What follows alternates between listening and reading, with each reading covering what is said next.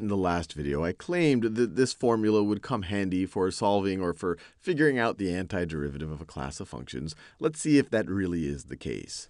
So let's say I want to take the antiderivative of x times cosine of x dx.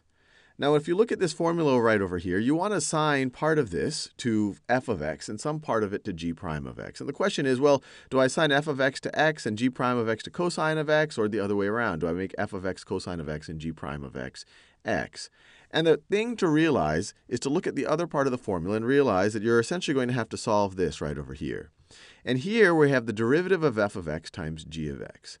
So what you want to do is assign f of x so that the derivative of f of x is actually simpler than f of x, and assign g prime of x that if you were to take its antiderivative, it doesn't really become any more complicated. So in this case, if we assign f of x to be equal to x, f prime of x is definitely simpler. F prime of x is equal to 1. If we assign g prime of x to be cosine of x, once again, if we take its antiderivative, that's sine of x. It's not any more complicated. If we did it the other way around, if we said f of x to be cosine of x, then we're taking its derivative here. That's not that much more complicated. But if we said g prime of x equaling to x, and then we had to take its antiderivative, we get x squared over 2, that is more complicated. So let me make it clear over here.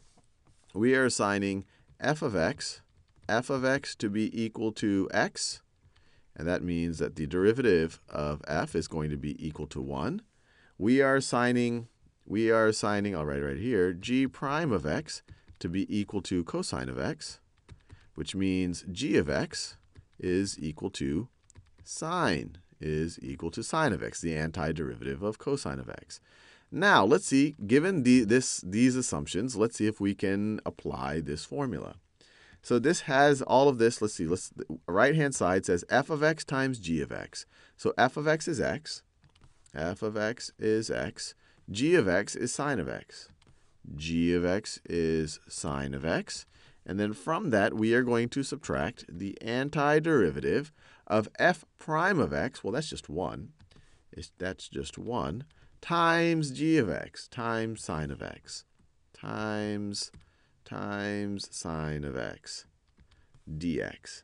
Now, this was a huge simplification. Now I went from trying to solve the antiderivative of x cosine of x to now I just have to find the antiderivative of sine of x.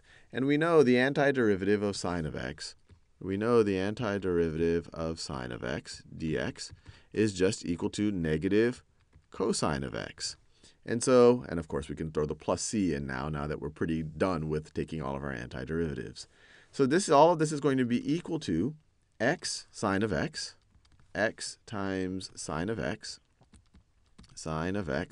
minus the antiderivative of this, which is just negative cosine of x, minus negative cosine of x. And then we could throw in a plus c right at the end of it.